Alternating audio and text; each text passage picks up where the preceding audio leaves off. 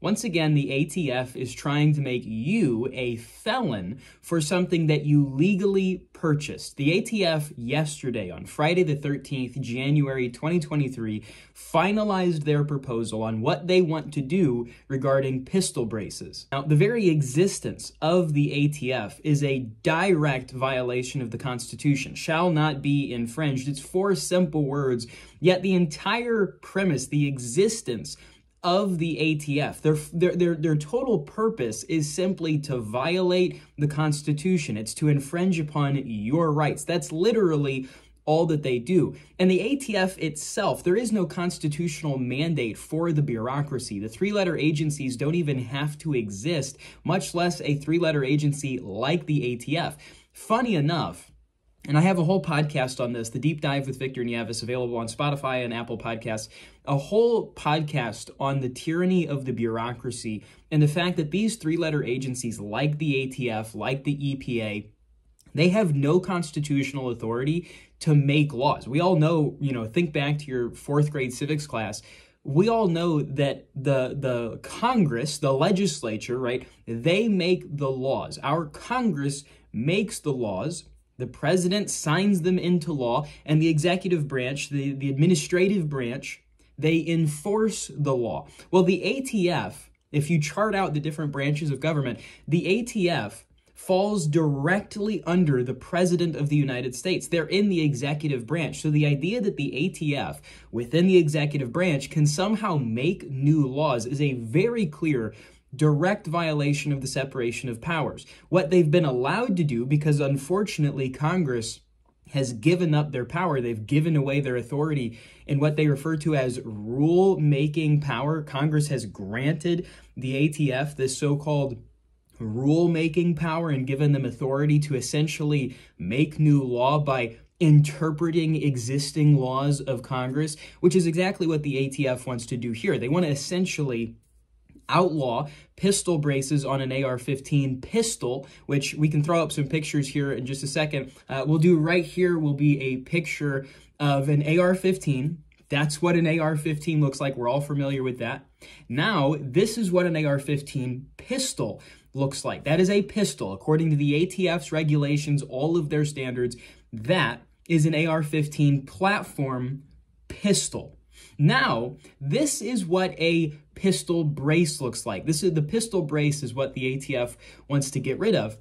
The pistol brace, which was designed, truthfully, was designed to help people who have one arm, which a lot of them were combat veterans, etc. They only had one arm. Well, to shoot an AR-15 pistol, it's not very easy because you can't stabilize. Well, this piece of plastic was made to clamp around the forearm to stabilize the pistol, the firearm, so that you could shoot it more accurately. It was designed literally for wounded combat veterans so that they could shoot.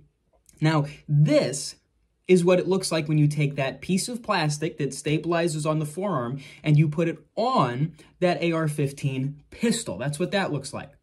Okay, so now that is what the ATF has a problem with. They have a problem with you taking that exact same AR-15 pistol and putting on a little thing that clamps to your forearm.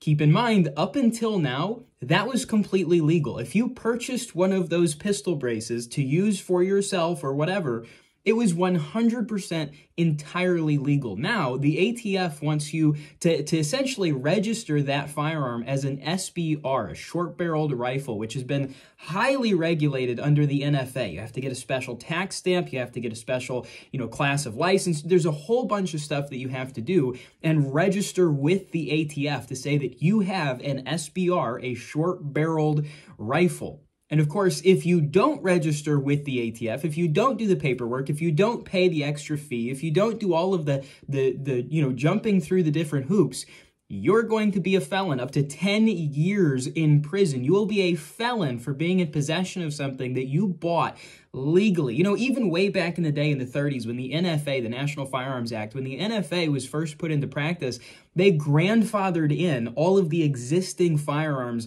that would, later on be regulated. Things like short-barreled rifles.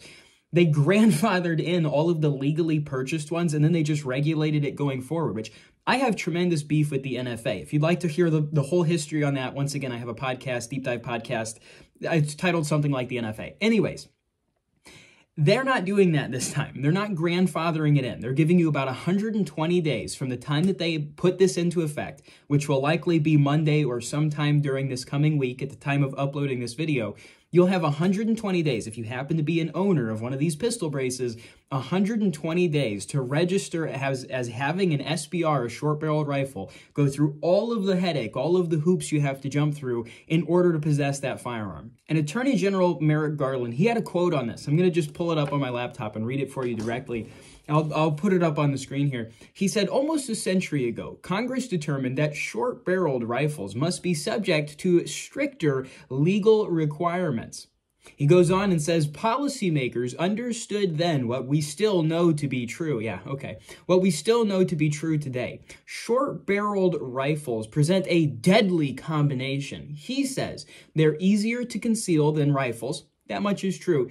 And then, here's the stupid part. He says, but they are more powerful and lethal than pistols. Remember, I'll show the pictures again. So this is an AR-15. This is an AR-15 pistol.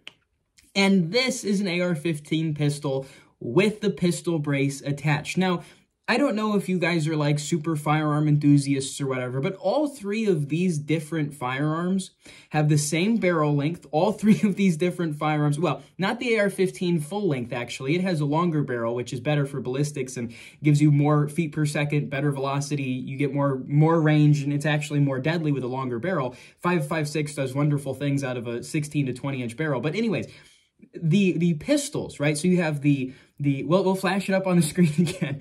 We have the AR-15. We have the AR-15 pistol with no brace. Then we have the AR-15 pistol with a brace. These all have the exact same caliber of round. The two pistol options, or one that's a pistol, one that's now an SBR, they have the exact same barrel length. They fire the exact same ammunition. They are ballistically identical. And for Merrick Garland to say that one is somehow more lethal, more deadly, more powerful than the other one is so unbelievably stupid. It's the same exact gun. The only difference, literally the only difference between the two firearms is that one has a piece of plastic on the back of it. That does virtually nothing. It doesn't change the ballistics. It doesn't change the caliber. It doesn't change how far it's, accurate. It changes absolutely nothing. Yet Merrick Garland says, because, he's incredibly stupid, he says he knows more about firearms than you do, and that's too dangerous. We can't be having those darn short-barreled rifles that are so much more lethal, so much more deadly than a normal rifle, than a normal pistol. Well, by their own definition, remember, this is a pistol. This is now an SBR. They are the same exact firearm. Anyways, folks, that's all I've got for you. On a completely separate, totally unrelated note, make sure that you go buy yourself some kit. Maybe get some plates, a chest rig, a battle belt, get an IFAK, get some medical stuff, train with your buddies, do some LARPing, do some airsofting or whatever. Get trained, know your firearms, buy some ammunition, and never let anybody take any of that from you unless it is from your cold, dead hands. And when I say that, I really do mean it. Anyways, folks, take care. God bless. That's all I got for you today. Until next time, keep me in your prayers. Keep your country in your prayers. Stay safe out there.